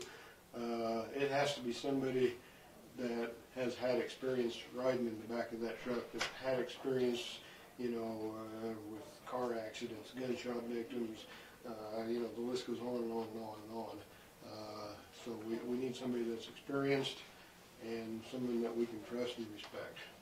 And I trust you all will do, the right thing there, and that's what the crew wants. The crew wants a good boss. We want somebody that tells us when we need to step it up or improve or whatever. There's nothing wrong with that. I don't think anyone has an issue with that. But it's also got to have somebody we can respect. So, if you don't have any further questions for me, I'll get out of here, and I appreciate your time and your consideration. Okay? Thank you. Yeah, thank you. Was that letter too she gave you? That was for. that was just, I wanted to see if I had the job description in my folder, but I think I should have said it right here, and I maybe I'm fine, I'm sorry. Did you need something, Ron? I've got nothing but time, help everybody else. I don't think we have anything on the We have agenda at the everything. moment. We've had a lot of amendments, so please come forward. Well, I'm writing my bids for the weed department. Oh, okay. Those need, yeah, we'll get those too.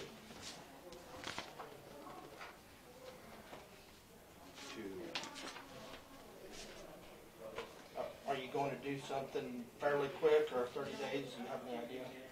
I assume, I don't know. We are later this year than it has been in the past. I don't necessarily know why. Dan did come in and I asked him, and he said he was in the process of getting the bids. So, yeah. Um, You give them to Dan and he'll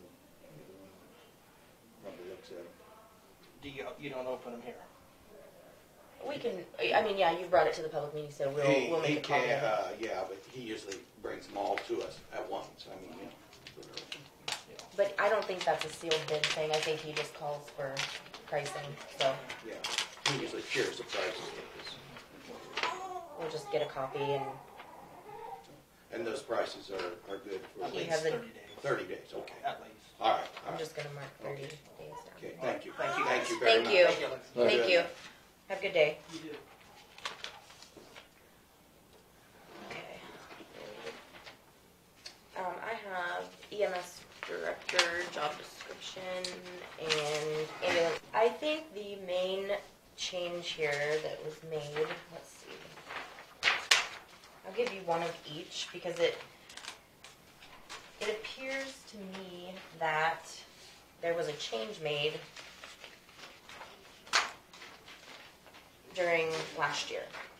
And what happened was the change was here. Which is the newest one? Okay, so this was the first one that I was given in 2017. This is like This now. was changed in 18, and we did ask for the HR director at the time to go through all the departments, request changes from the department heads, and then apply those changes.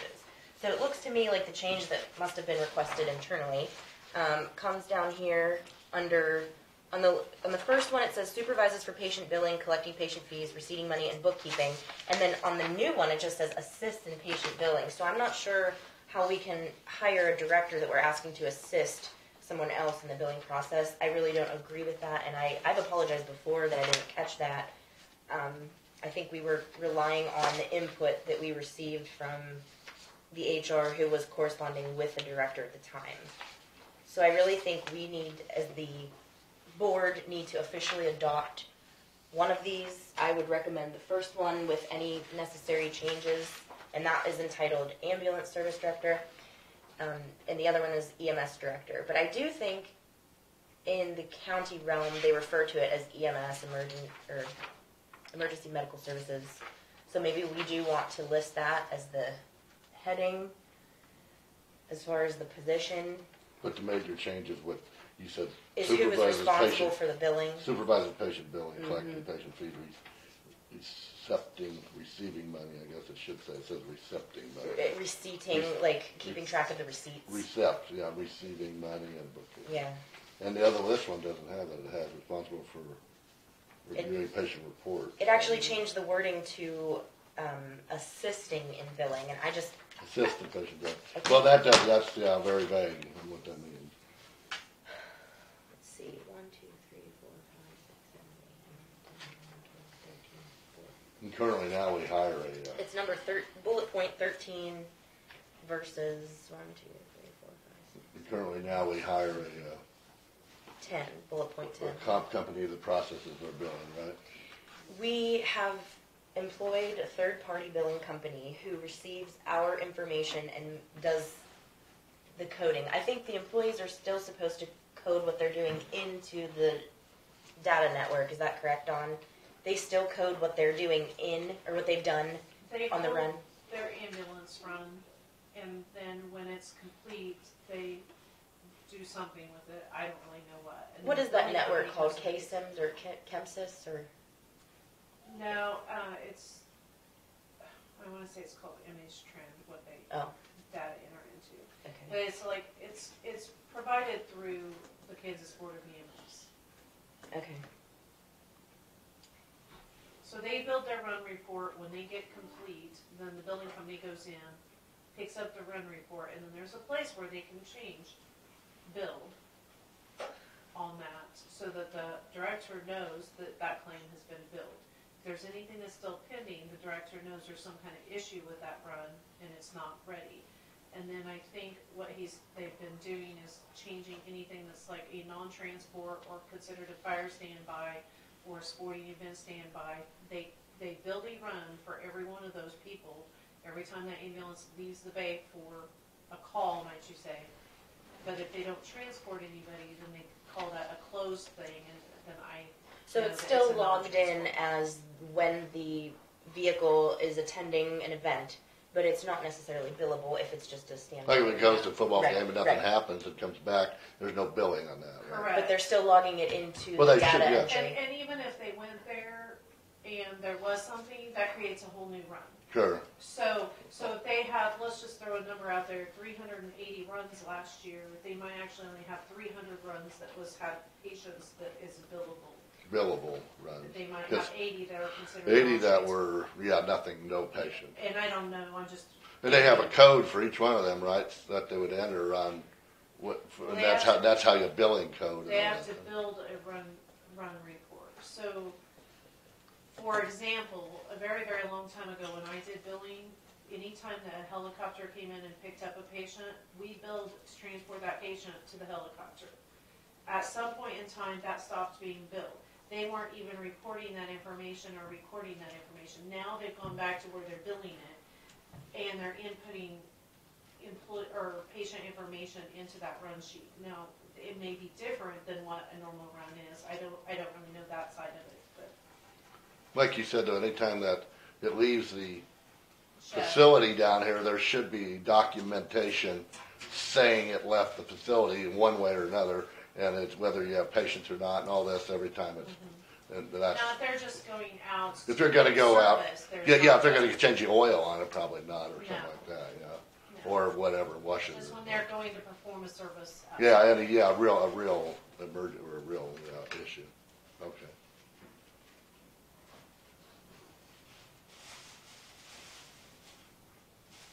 Is crisis intervention assistance, would that be, because it's saying that the job description says that the department head provides crisis intervention assistance to personnel. Is that basically if there was a counseling service needed, that they would, Yes. okay, so they don't necessarily provide it, they coordinate it. Coordinated, yeah. Yeah, so I'm gonna change that word.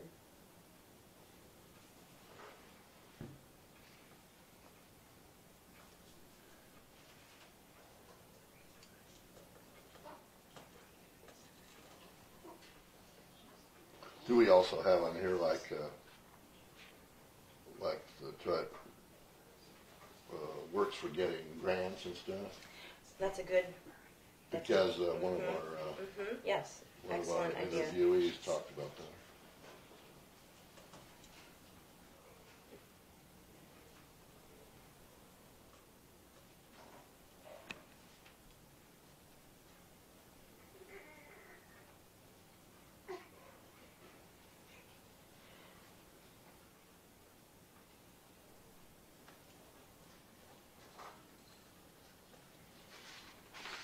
We had talked about some sort of a spending policy, and I think we had talked about we're going to exclude necessary supplies, but we've actually been informed in an interview and even by our own acting director that there's a range, there's a magic number somewhere, $500 or $1,000 as far as getting them to request approval from us. So do we want to set that? I think that could easily go into the job description. We don't need to have an entire policy written out that's separate. I mean, if they go by the job description when they work, then it's pretty simple. It's a one-page front and back, absorb this and live by it kind of thing. I think we could easily just slip in there because it says purchases, supplies, and equipment is necessary, and we could say with approval over $700 or something like that. I mean, what number do you feel comfortable with?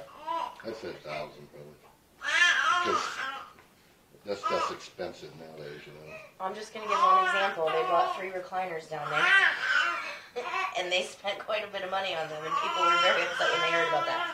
So we know we're excluding medical supplies and things. Medical in their supplies department. they can budget, they can buy $5,000 worth of that without our approval, because that's part of the job. Right, so we'll just write excluding.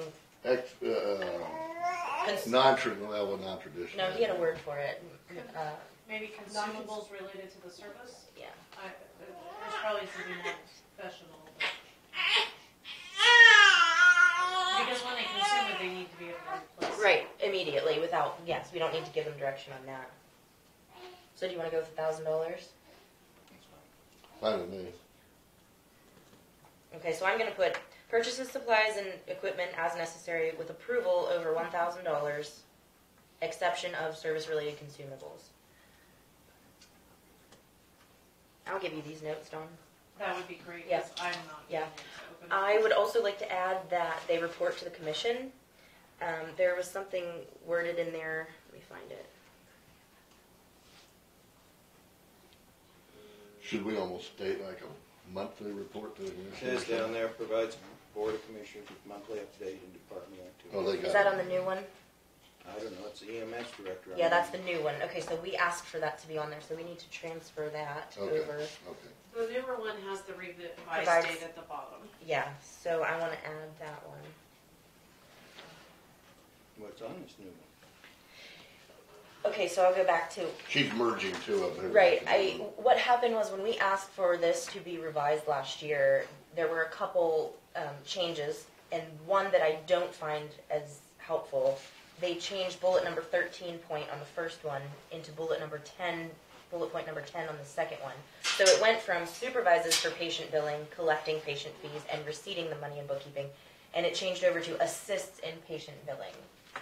I think that is definitely a supervisory role, and even no matter how long we keep a third-party billing company, there still needs to be someone responsible at the county level, and I don't believe that belongs in any other department, especially not another elected official. I don't personally feel like you can tell a department that they are responsible for a budget and not expect them to be responsible for the revenue that's coming into that budget.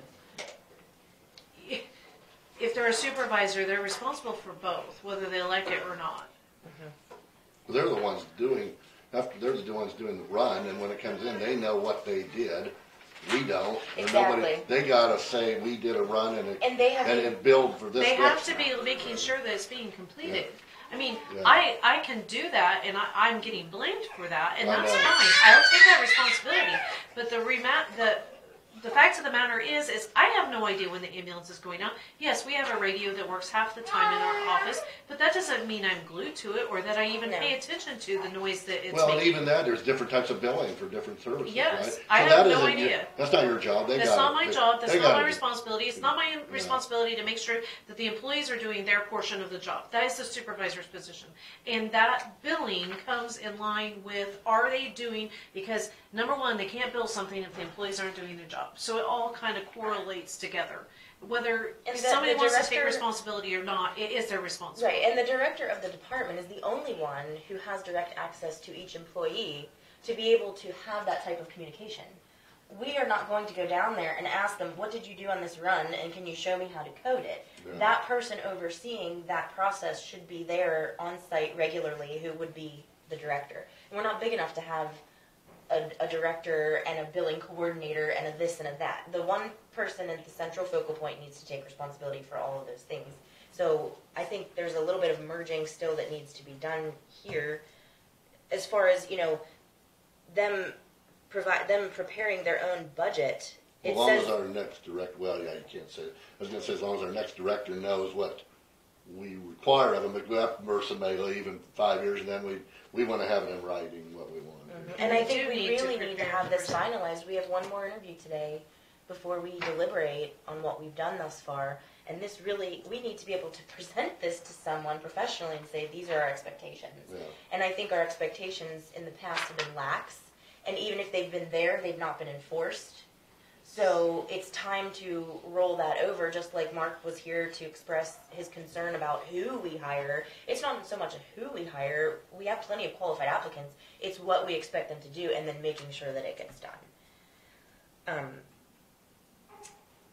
This part about performs general public relations work, you know, I don't even know if that's necessary.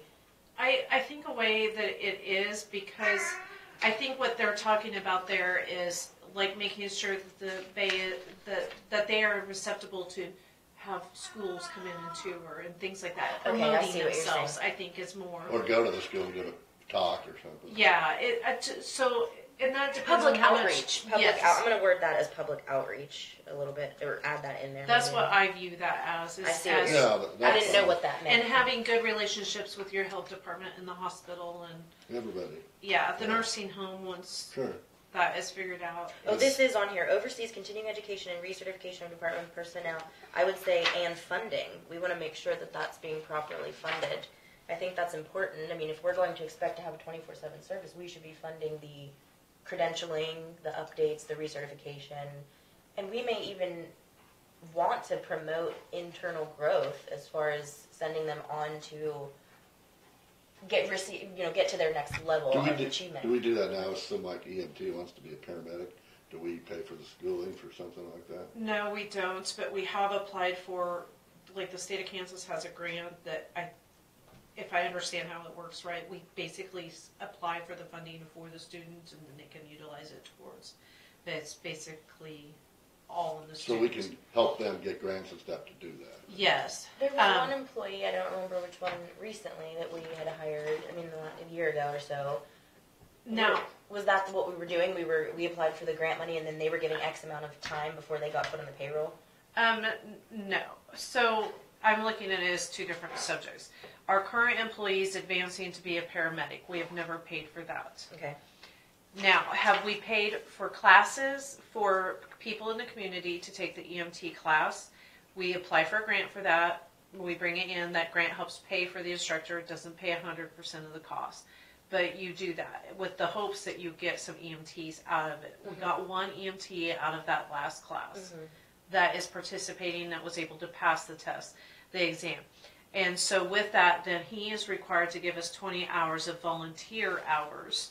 Oh, that's per month. Is that part of the grant process? Is that what they? Okay. Yes, that's part of the grant repayment type thing, and then that money, and then the service has to document that.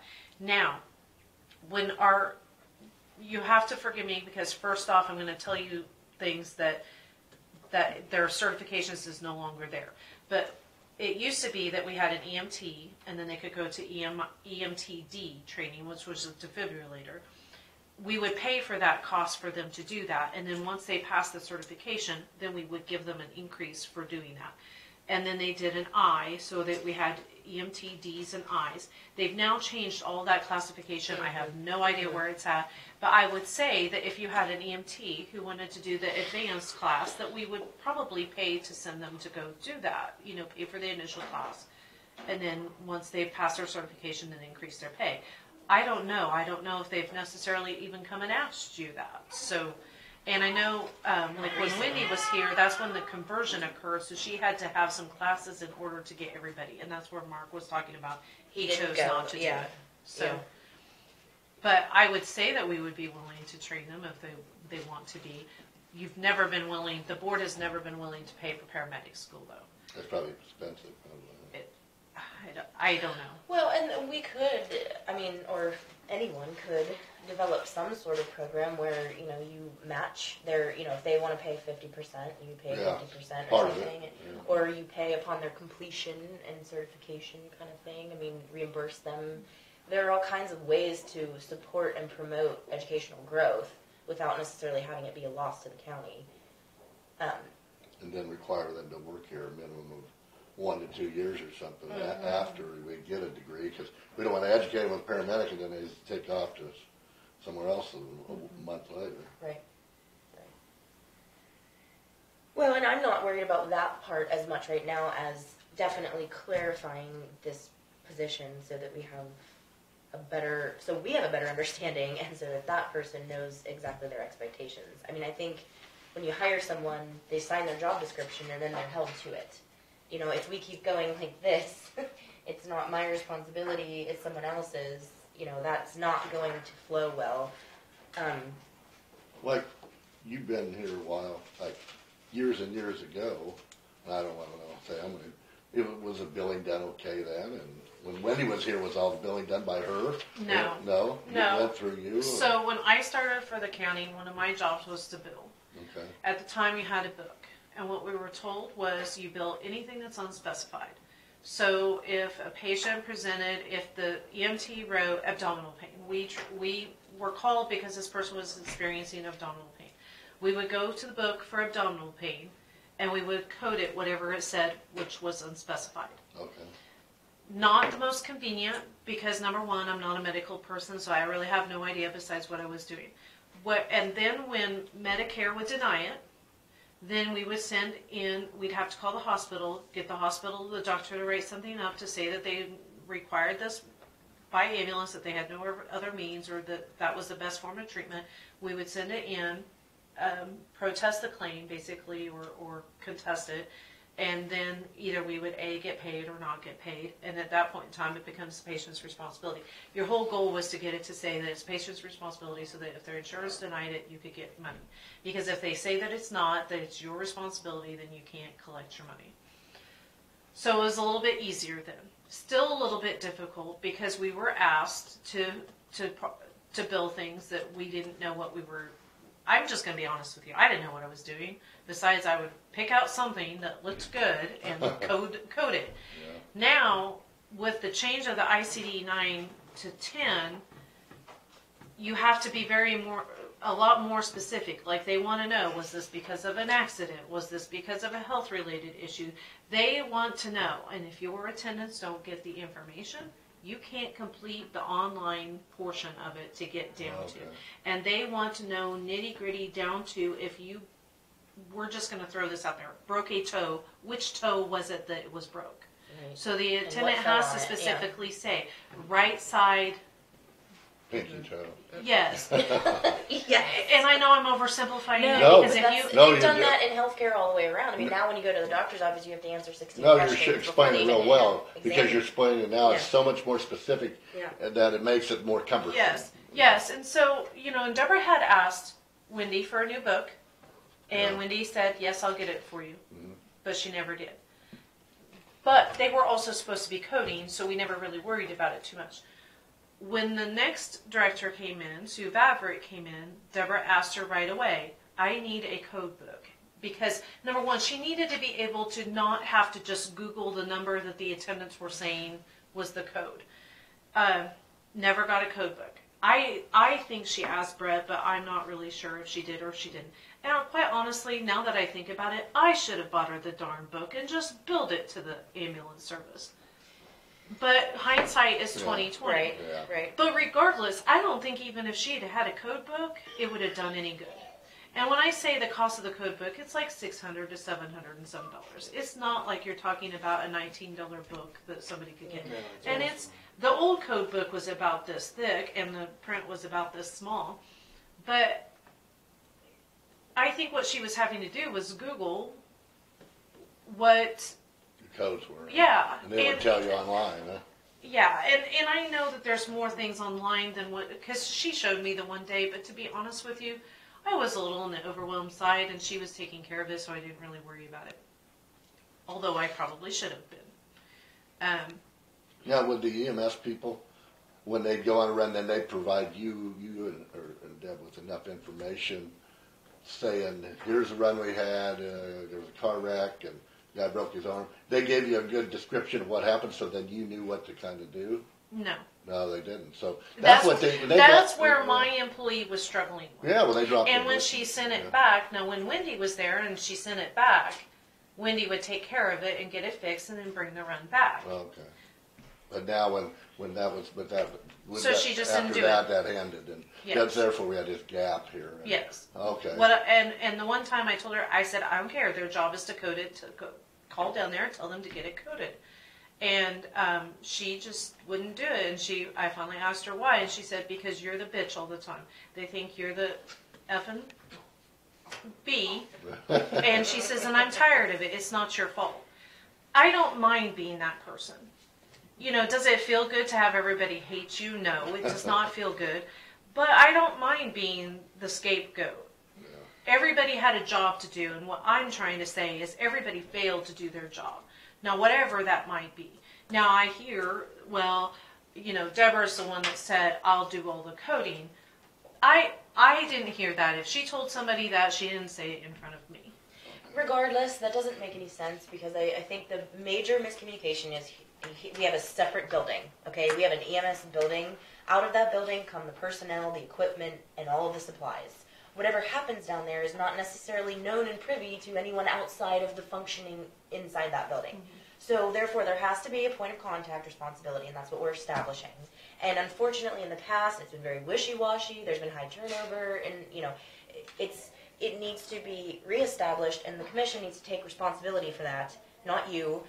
You're an elected official, we are elected officials, but we are charged with overseeing other departments. You are not necessarily. In the paperwork aspect of it, you are. And unfortunately, that's where the information crossing comes in, because sometimes you're the only one that knows something and you have to bring it to us. Mm-hmm.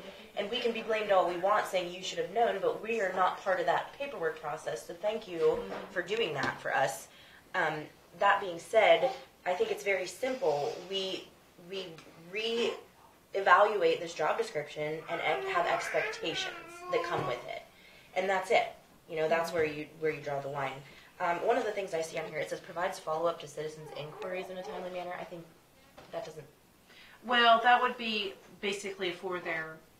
If they're filling own if they have information. questions. Okay, Yeah. okay. Patient. Can we call it patient? Yes. Patient communication. Otherwise, I'm not really sure what. Probably I mean, citizens might ask questions, and I just don't know what they are. No, I think that was referring Would to be patient communication. like if you they had picked out somebody and gave a ride to the hospital, then the patient may want to know what that's going to cost them or something. That type of thing. Well, the perfect example is we had someone come in about a billing issue. Yeah. If that had been explained to them by the point of contact that the state law says X amount of time, new billing run, then that would have been the issue would have been quelched at the time. Instead, we dealt with it because we were dealing with a roundabout thing. There was an uncertainty on the requirements of the building. And they did call and ask, and he told them that they needed, if there was going to be any changes to a bill, that it would have to go through you guys. So when she called me, she was calling me to get on the agenda, more or less. That's fine. That worked okay. We're just go ahead. I'm not sure you want to change that to patient. I think citizens will include a patient, and I may question them about my neighbor or their response to my neighbor. I may have an inquiry. But then in that case... But I will, it's not medical history. Mm-hmm. It's just the way things are set up, the way things are going. So they need to respond to people that have questions out there in the community, how this service operates. Patient and citizens.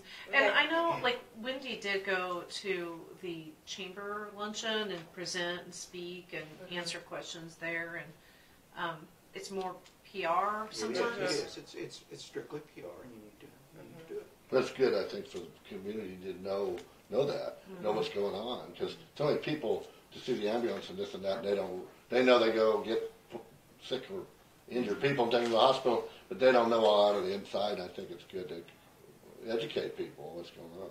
Well, at least to a degree. I think it's important for me to say, I don't always know what's going on in that department. I don't always know what's going on in other departments. I kind of have a gist of what we have to deal with, but that doesn't necessarily mean it's accurate. Right. So, well, you don't know the whole picture, maybe. You know part of it. Yeah. But anyway, hopefully we'll alleviate this from happening again in the future. Right. That's the whole issue here. Right. And honestly, if they're going to have 6 employees, they have far more time to adequately do this than I have with 2. Yeah, you got 20 things going at one time up here. So I do have a question. Do you happen to know how many other counties relative to our, what do I want to say? The dimensions of our county, the scope of our county, how many clerk's offices are doing that kind of, through the EMS? Not as many as what used to be. I want to say Mitchell County Clerk's Office still does the billing. No, yeah, they contract with Delisa's now. No, they contract. They got into trouble. They got into the same problem we were having. I'm not sure that there's many one reason is because the change in the codes, because all that information got so specific that no longer a layman Yeah. can do that. You can no longer choose the unspecified. Yeah, and also, you know, what's it take now? A year and a half or 2 years to get that coding degree? I mean, it's quite an extensive course. Well, I would say complex, that the clerk has enough responsibility outside of that, not that you can't assist with the process, but the commission ultimately needs to ask that department to be responsive to us directly. So I'm going to say, provides the commission with monthly updates on budget status, department needs, and changes. I mean, even this part where it says develops and implements new department policies as required by federal, state, and county agencies, I would say that comes up to be an essential function, and then we need to be told about that. Not that we'll remember all the ins and outs of it, but so that you know what's happening. Right. So that you can be better informed about the departments and Right. what their responsibilities It's not that we are. know how to do their job, but just that we are being updated on what's going on so that we know that things are happening. I mean, the stagnancy thing is questionable. I will fix this for you, and I think that's most of it, unless you guys had something else you wanted me to address in these two different, they're not super different, but I noticed one of the other changes is assumes duties as a scheduled member of the ambulance crew a minimum of twice per week or on an as-needed basis. That would be the first one when we were assuming having a full-time director. This other one was changed to assumes duties and being scheduled on the ambulance once per week or on an as-needed basis. So I think what we're finding out with our interview process is really we need to work with the director, you know, on how they want to schedule themselves, but I think we are looking at a full-time position. I think we need to establish that too. Well, I think we probably do, but I think also, one of my concerns is that the director does do runs. I think it's extremely important that he work with each one of those individuals and know what's going on, I guess, is my, so I think he needs to be on the schedule. Now, how much? I don't know. You know, is it 24 hours and 16 hours of administrative work enough, or is it 16 hours of runs and 24 hours of administrative work? I don't know. Well, I think that's where maybe we rely on their expertise. I think you rely on them, but I think they've got, if we're going to go to a full-time director, we have got to figure out some way to reduce the cost. To help pay for it. Yeah, I mean, that's, you know, either we're going to get rid of some of those overtime hours, or we're going to have to hire some more part-time so we don't have those hours, you know, but. Well, and some of that comes with what we're doing. I think that's it. If we kind of have our basic idea for next week's agenda. Who else were you missing today that couldn't come? Oh, we need Rhonda. We need to do. We were going to get Rhonda back, but we got busy. Right. So let's do. If that's 12 to 12:30, let's put Rhonda on the agenda. We'll need 15 minutes for ourselves, and then we'll need her to come in. So don't put her until 1. Okay. Does that make sense? If we have. At 1. Mm-hmm. Yeah. If you put her at 1, then we know we have her coming at 1, and we'll have to discuss that beforehand, or push it back maybe half an hour. But that should be fine. Anything else you can think of that we need on the agenda? Not that I can think of right now. How about if I bring this ambulance service director job description back with my edits, and then you can... That would be good, or if you want to leave that, I can edit and then email it out to you guys. But I can make a photocopy so you have your original. That's fine. I mean, there's a lot of kind of cut and I can email scribble you on the there, but document. I think I did. can but I you will still email me it to you. email me a version that I can edit? Yes, did I email you the PDF, did I? So I will email you a Word. Yeah, if you do that, then I'll do that and email it back to you, and then that'd be great. And you want the old one? I want the new one. I want the old one. Okay. You're right. I'm going to take what we wanted kept in the new one and put it back in the old one, and then I'll send it back to you. Okay. Yeah, I just could not get it to open down here today, so. That's fine. It's weird. It'll be easier for me to do it anyhow because I can read my writing. I'm an arrow there's nothing, and we need to, the HR, I think we need to stay next week. So let's go ahead and put one. I can stay later. Okay, let's go ahead and do one. Without Joe has to go. He'll just have to leave. Yeah, I Because know. we can't keep avoiding this either. We have several No, applications. We gotta deal with it, yeah. One, We got a lot of business, we gotta do it. Right, we're gonna choose, 1, 2, 3, 4, 5, 6, 7, 8, 9, 10. So we have 11 applicants. Let's go ahead and do what we did last time and each individually choose, but then I still think we need to schedule a discussion so that we can choose an interview time. Do like we did 3 out of all of them, or? Yeah, let's try that. I think what Dawn said was Aljo he made a list from top to bottom, so if we all do We that, can do that. Who we then rank. whatever crossovers Okay. happen, we choose, That's fine. she chooses, and then we'll just bump I down looked to at the them at next home choice. too, so Yeah. I got an idea already. And then next week, we can still at least discuss when we're going to schedule interviews and All right. whatnot. Okay, I think that covers mostly priorities anyhow. There's always something else. Okay, I'll adjourn the meeting until it would be, what date are we on? Today's the I'm on- first. I haven't flipped April my- Fool's Day. There we Did you go. hear I won the lottery? I won $1 million. Did you hear that? Oh, April Fool's. Ah! Today was. That didn't work very well, did it? Oh, really? You didn't blame me, Mom? Okay, so we're adjourning until Monday, April 8th at 10 a.m. in the basement meeting room of the courthouse. Thank you. Do you want this?